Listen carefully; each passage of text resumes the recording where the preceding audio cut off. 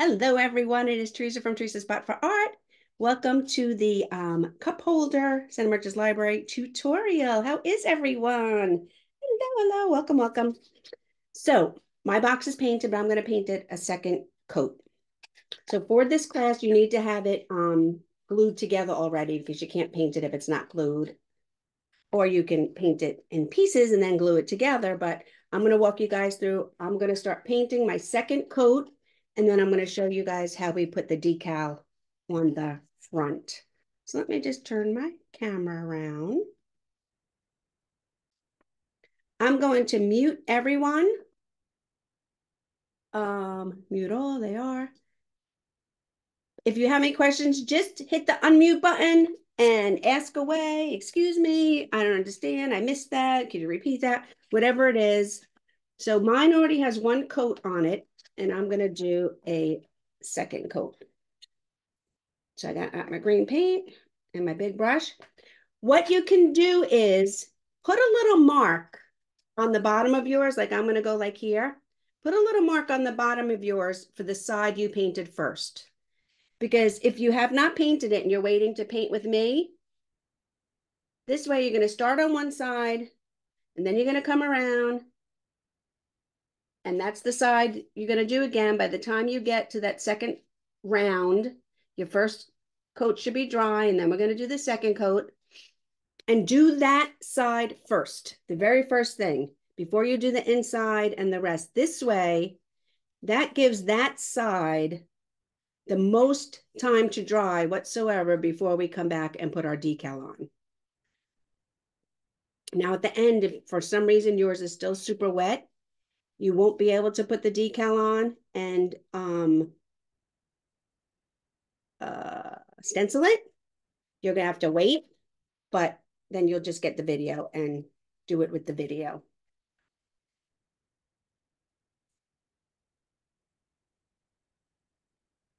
I already gave this one coat, and I'm just coming in here and giving a second coat. I mentioned before that, you know what? I might just paint it. I'm going to paint a watermelon on one of these sides. I mean, these boxes are convenient. I don't know who entertains, has company. It's so nice. You put the Sharpie in here. Everybody puts their name on a cup. And then I'm not going to say you're not going to have people wasting cups, because you will. But you will have less waste, especially if you have kids, grandkids. Plus, they like writing their name on the cup. And it just cuts down on the waste. And you just stack them up in here and you're good to go. And so this you can use, we're doing it in this St. Patrick's Day design, but really you can use it for any holiday or entertaining. You can turn it around, or even if you don't care, you can use this side with the shamrock. It's not a big deal. And a Sharpie will fit in one of these holes. And I'm just going in, and now I'm taking my green paint, and I'm going to do the inside. I popped my YouTube channel in the chat. So if you want to go over and subscribe to my YouTube channel, I'm going to be uploading, I'm going to paint a watermelon slice on one side of this, because to me, it was just screaming for a piece of watermelon on here. So it could also be used in the summer. But like I said, I don't know that anybody's that particular that they're going to mind if you used a green cup holder for an event that wasn't St. Patrick's Day.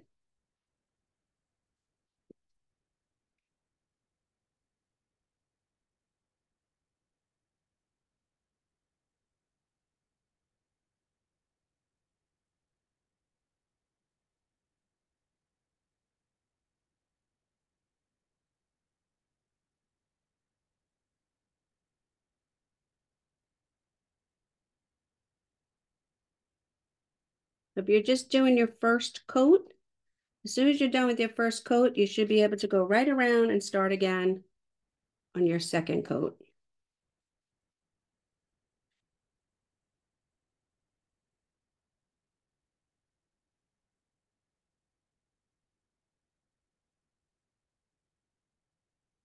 in May, we're painting these really cool lanterns.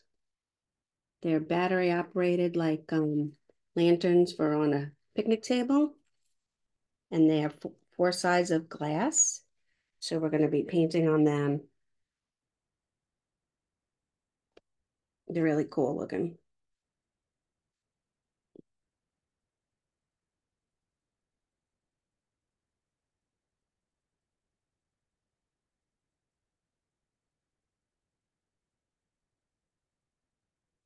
Hmm.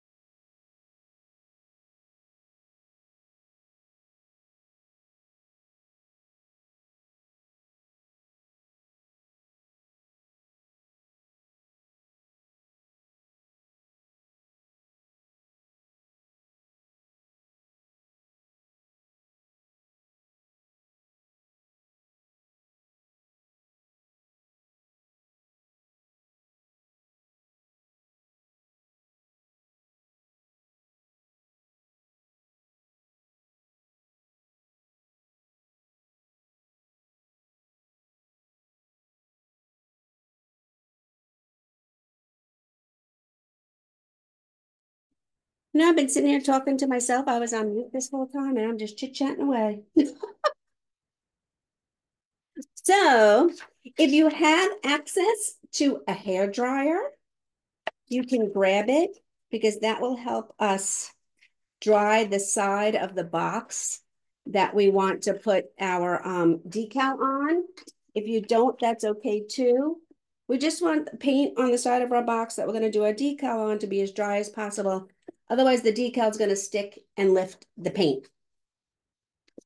It's nice to have a distressed look to a certain extent, but that may not be the look you're going for anyway, and you want your box to be nice and green and your lettering to be nice and black. So it's up to you if you want to grab a hair dryer or not.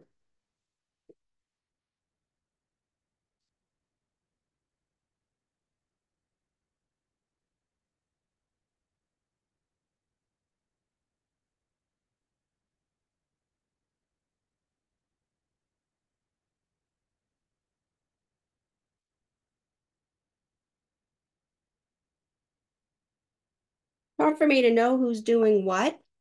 So I think I'm going to give you guys to like maybe 7 o'clock to have your box all painted and dry.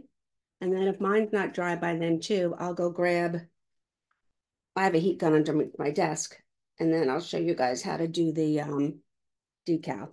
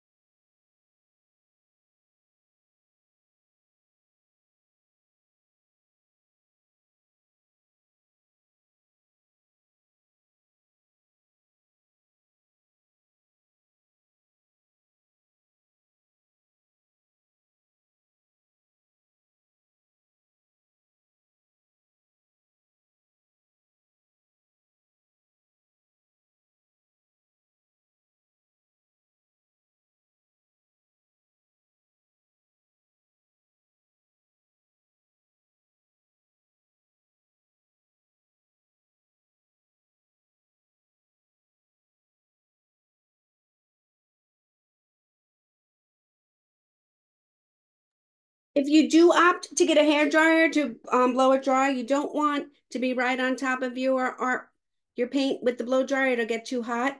You just kind of want to have a little distance and blow it around. Or you could even get a plate. Moving air helps it dry quicker. So don't wave around the box itself, but fan air onto it.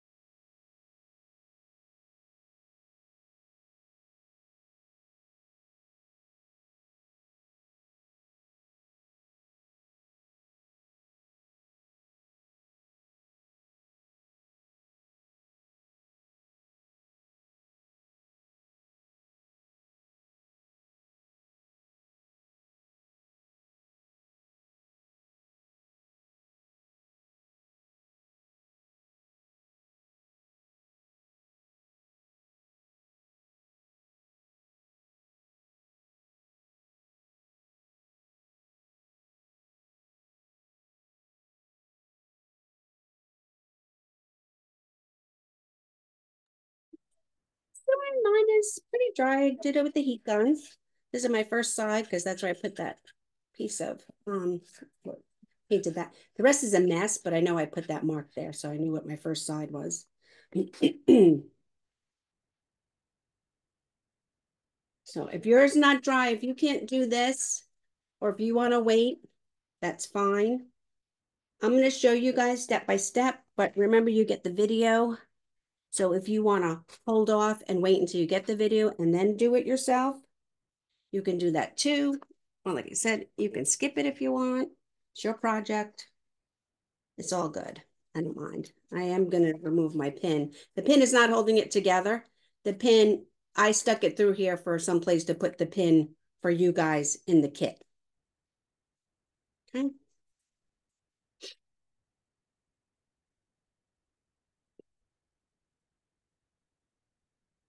Let me remove this. Wait for that.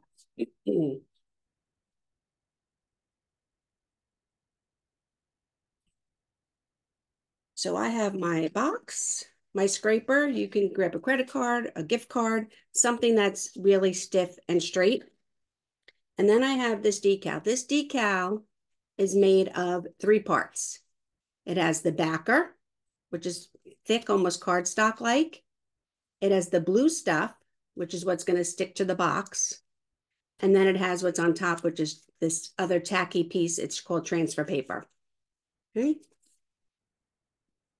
I'm going to take mine. I'm just going to try and separate. And I'm going to gently, so here it is. This is the face up. I'm going to turn it over. And I'm just going to fold back 1/4 inch, 1/2 inch of this stiff backer. Okay. Mine says or mask. Yours should say or mask too. Oh no, mine might be different. So the stiff backer that's behind the blue. And now you can see this blue is tacky. Okay. This is so we can take the blue. I'm also going to try and lift this part here a little bit too. Not too much. We want to be able to see through it. We want to see, and that M doesn't matter. Okay. So I just flipped both sides back. So now my blue is here. I pulled the top part back, and then I folded this thick cardstock back. We don't care about the M. The M was going to have to come out anyways. If your M or something lifts up, it's fine. I want to take this, and if you're particular, you can get a ruler. If you want to measure, that's up to you. I am going to eyeball it.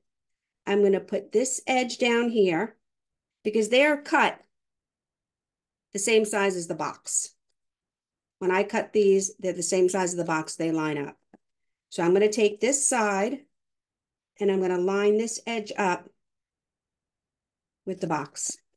And I'm going to use my finger. I'm going to press it down pretty well. Okay. So now we have the blue sticking to our box. Here's the top part. I'm going to flip this up, and then here's the part I folded over. I'm going to take this part. I'm going to hold it, and I'm going to do both hands at the same time. So as I'm pulling this off, I'm going to use my left hand to flatten it down. So as I pull this back, I have my hand on the top, and I'm holding this part. So my hand is on the top here, but already stuck down, and I have this part, and mine is fairly straight, and we're going to be okay with that. So as I pull this off, I'm moving both my hands. I'm pulling my right hand and pulling off this thick cardstock backer, and I'm swiping on the decal. Okay. And then I'm going to take my straight edge, my credit card, my gift card, whatever it is, and I'm going to use it, and I'm going to flatten it down. This is garbage. If you have anything on here, you shouldn't need what you have on here. This is what we're going to pull out, but just put it aside. And then like I said, I'm going to put this on here, make it nice and smooth. Okay. Now we're going to peel the top layer. I'm going to grab the corner of this white. I'm going to roll it down, And I'm going to keep it rolled down. I'm not going to and rip it off. I don't want to pull it up high. Oh, sorry for my light. I want to keep it rolled down. I'm going to use my fingertips and I'm going to gently walk it back. Little by little. The blue is staying on my box. And this cover sheet, this sticky transfer tape is sliding off. You can even hear my finger sticking to it. It's not as tacky for a reason. My eye is missing. That's okay. It's over there. We don't need that. And I'm just going to walk this back and keep folding it and keep pulling it slowly until I get to the end. Okay? We don't need that. Then I'm going to get my pin and we're going to take up all the letters. If you have any questions to this point, let me know. I don't know who's doing it with me and who's going to wait for the video. So if you want me to hold up, that's fine. So this is what we have now. I'm going to take my pin. I'm going to poke a little bit in the letters. And then I'm going to come and see how simple. When you pick your pin, your letters should come right off the wood. It's okay if you poke a little hole in the wood with your pin because we're going to paint that over black.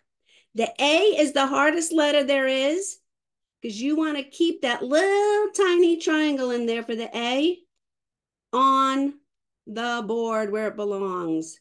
It is a pain. If you can't keep that little triangle, we'll just go back and poke a dot in there for the inside of the A when we're done. Okay. And I'm going to keep going. So now I'm going to go to my R. I'm going to poke a little hole in it. I'm going to pull up the R. And I want to leave that circle in there for the letter R. And I'm going to go letter by letter with my pen, picking it off the wood. I'm going to poke a hole in it. I'm going to grab it. And I'm going to pull it up. Like I said, it's okay if you poke a little tiny hole in the wood. We're going to go back and paint it with black anyway. And I'm going to keep on working letter by letter.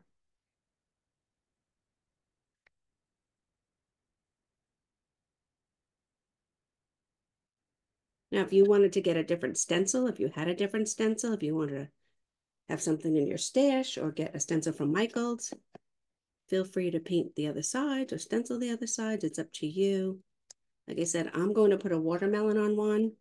So feel free to get the link from my YouTube channel in the chat. And it'll probably be up by tomorrow.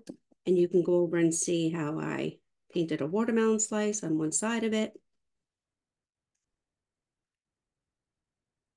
And I'm just going. The eye was already on my backer when I pulled it up. So it's already out. I'm just going to get the dot for the eye.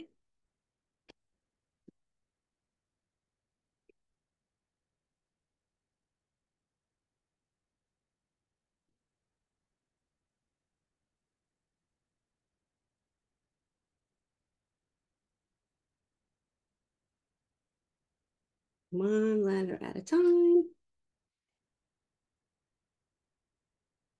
Like I said, the hardest letter is the A because you want to keep that little triangle in here on the A where you want it.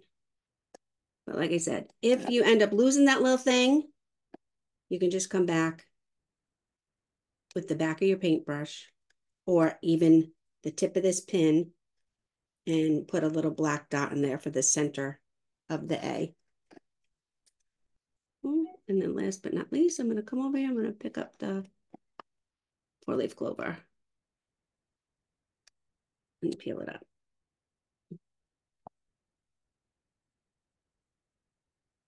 Okay. All right.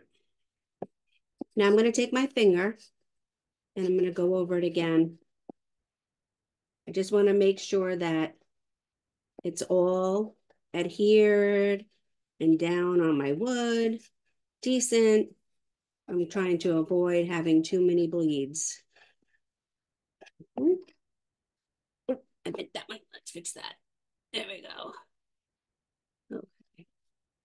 All right. So I'm going to go back to the brush that we used. If you have a stencil brush, you can use that too, or you can use the brush that came with your kit. I have a little bit of black paint. I'm going to grab a paper towel. The most important step when you're stenciling is less paint. It's more important to do light coats, 2 or 3 light coats maybe, if you don't want bleeds.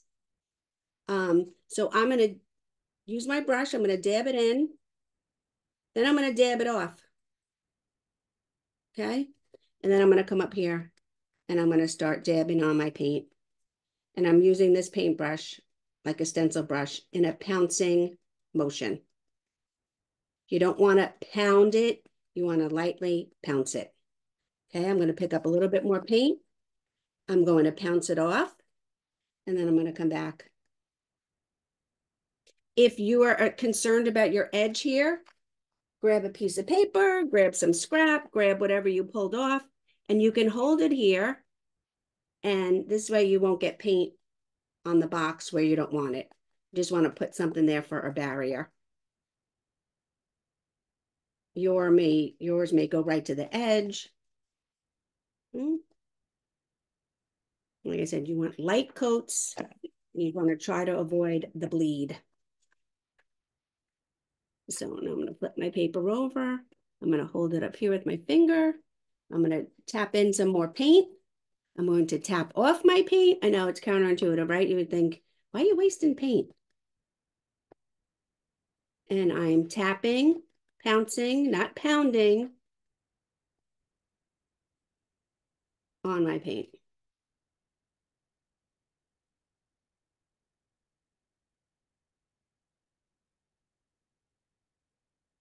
Turn it around and I'm going to do a second coat. I like my black to be nice and sharp. So I'm going to pick up some more paint, bounce it off, and then come back. I think you guys can see, right?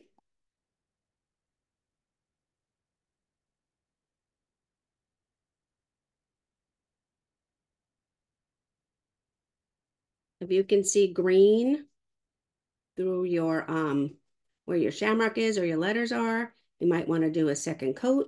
That's up to you. You don't want to be too forceful. You don't want to force the paint up underneath. We're trying to avoid bleeds and make our lines as crisp as possible, but it happens. It happens. It's okay. If you do have some bleeds, you can go back with a liner brush. Probably easier with a liner brush than the big brush that you had to base coat tonight, and fix them. Or you can just be like, it's rustic. It's good. I love it.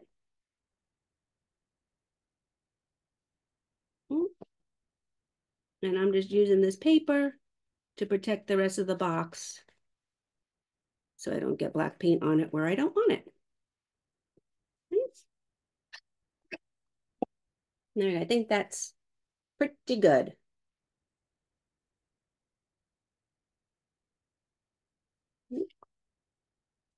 Now you might need your pin again, or you might not. I have a little corner here that is going to work for me. I'm going to take the corner, and now I'm going to pull this off the box. That's garbage. And then we're going to take our pin, and you can wait for this part to dry if you want.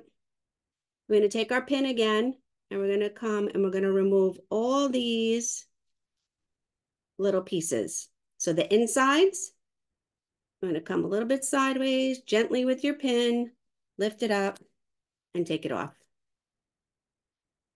Oh, under there.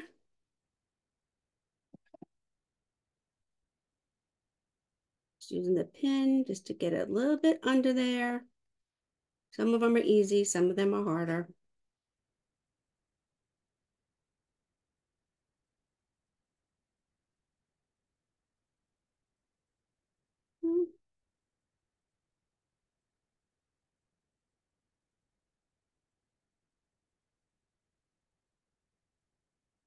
R.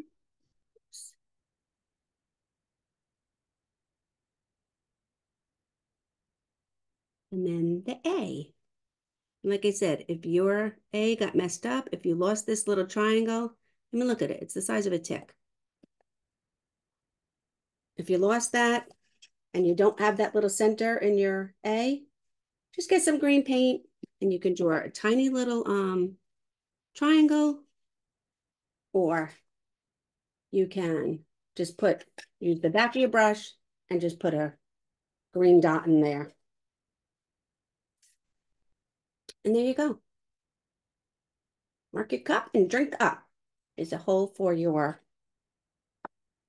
Sharpie, and we're good to go. Turn you guys around. There you are.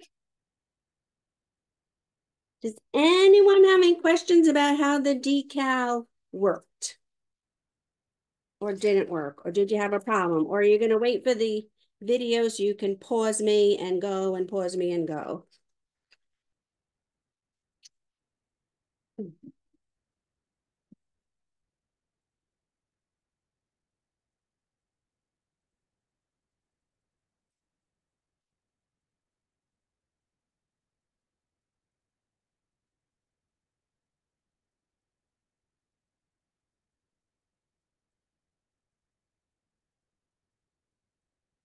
If you need tweezers to get those little things up, like once you get the corner up a little bit with the hat pin, if you need tweezers then to like snatch it off, that's okay too.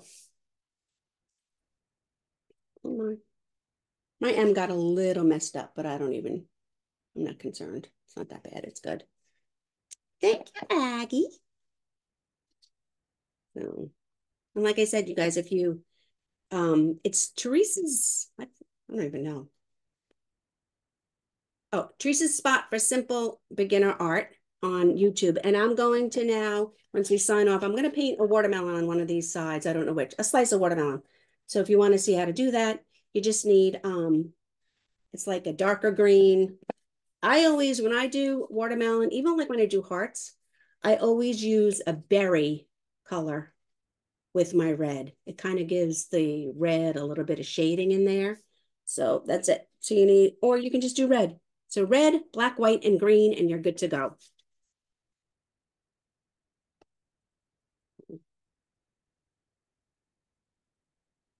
You see Carolyn's still working on her pin, so I'm going to wait because I want to see.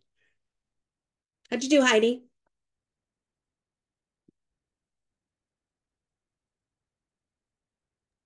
I'm just putting a stencil on now. I watched you. Okay, that's fine. I'm working on it now. Yeah, no, that's fine. Because I'm not sure if I'm going to put the words or if I'm just going to put the shamrock. Good idea. There you go. So,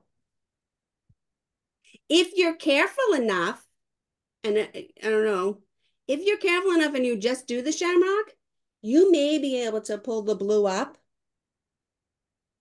that's what I was thinking. Okay. That's what I was thinking. Because I already figure I'm going to paint a sunflower on one side. There you go. And I think I'm going to do a Christmas tree on the other. Perfect. So, See? perfect, perfect. Good for you. How are the girls? Everybody good? They're good. So, you want to hear something sad that makes me and you really, really old? Hmm, Well, you know, because you have Bo. Samantha's going to be 30 next week. I know. I know. Good job. Thank you, thank you, thank you. I'm going to quit My, the recording 1 second. okay. Thank you, everyone.